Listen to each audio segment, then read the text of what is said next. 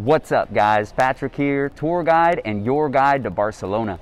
It may sound sacrilegious to say, but La Sagrada Familia is not the best church here in Barcelona. It's Santa Maria del Mar right here in the Born neighborhood. So join me as I head inside to show you why it's so worth it, and subscribe to find out more things that you can do here in Barcelona.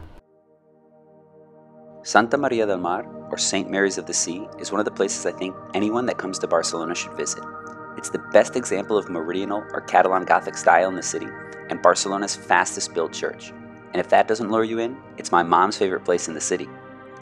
Entrance is free in the morning before 1 and in the afternoon after 5.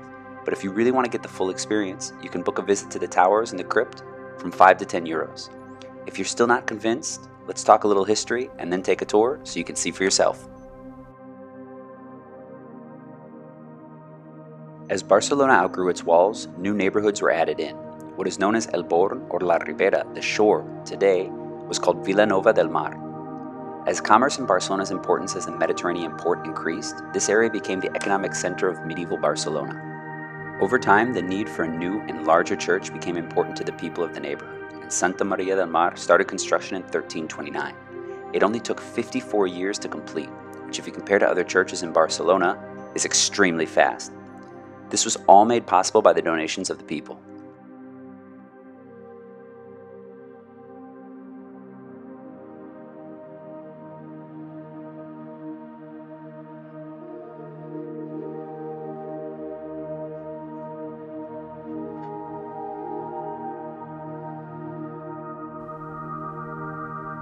Santa Maria del Mar has gotten the nickname the People's Church because it was built for and by the people. In fact, many of the streets surrounding the church are named after the artisans and guilds that were here in the Middle Ages. It's these people who not only paid for, but literally carried the stones here that helped build the church. All of this led to a book being written called Cathedral of the Sea that I definitely recommend reading before or after your visit here. If you're not a reader, there's also a Netflix series based off of the book.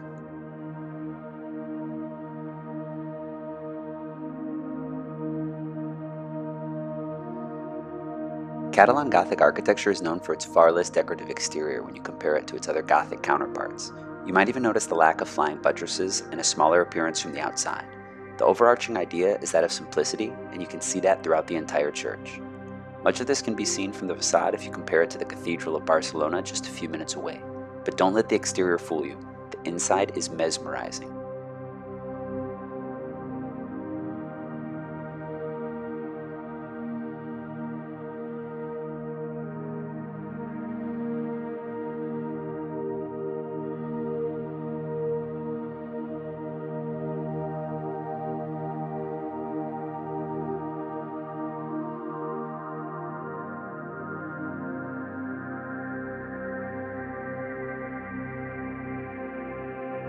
Once inside, you'll almost be overwhelmed by its interior.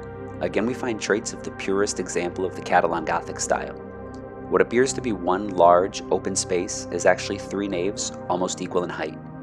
The fact that the central nave is the same height as the width of the church also allows for the columns to bear the weight, despite being spaced further apart than in other Gothic cathedrals and churches. All of this leads to an interior that looks larger than what you would have thought from the outside. But don't let its current austere nature lead you to believe that it's always been this way. Unlike the exterior, the church would have been extremely decorated with donations from the families and guilds that helped build it. Unfortunately, not much remains after a fire during the Civil War in 1936 destroyed much of the ornamentation. The fire lasted 11 days, and you can still see some of the scars left in the forms of smoke stains on the ceilings. One of the greatest parts of the church is the lighting and the stained glass throughout the different chapels. Many were destroyed in the fire, and today you can find windows from several different centuries. The newest from 1995, which pays homage to the 1992 Olympic Games held here in Barcelona. Although the best window has to be right above it. It might not look impressive, but it holds the Barcelona Football Club's crest. The club was one of the entities that helped with the high cost of reconstruction after the Civil War, keeping the tradition of the People's Church alive centuries later.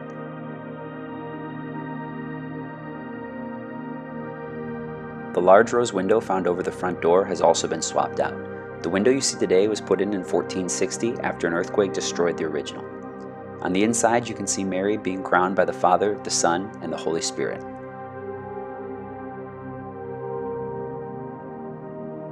The altar and the organ have had to change as well due to damage. And while we're talking about the organ, one of my favorite fun facts of the church is that the organist for over 30 years is from Texas.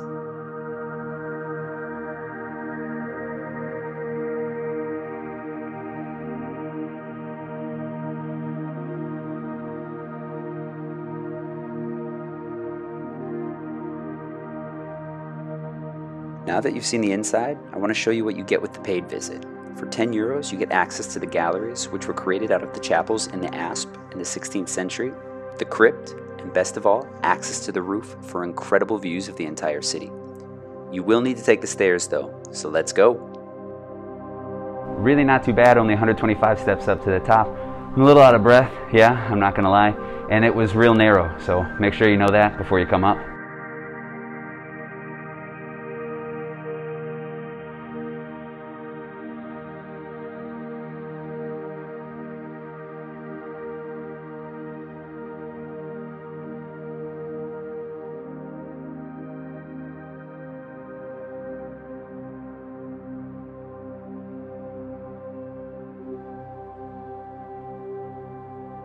This is really cool being up on the roof, and you can see up at the top even with these little almost like plugs. A lot of times when we're on the inside, a lot of people ask me about the holes that are up on the roof and what happens maybe in the winter if it rains. You know, water might be able to get into the church. And you can see that they come up here and they actually top those holes off, and so nothing can get in.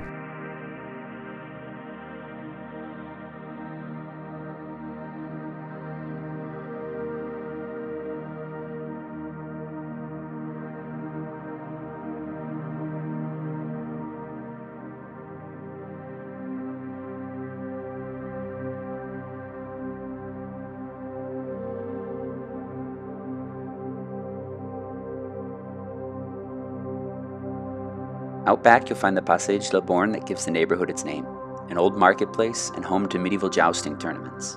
The back door has a sculpture of Mary praying. Legend has it that when a man was wrongly convicted of murdering his neighbor and brought along the street here, Mary turned her head as he passed, convincing all that he was innocent. Notice her head is still slightly tilted to the side today.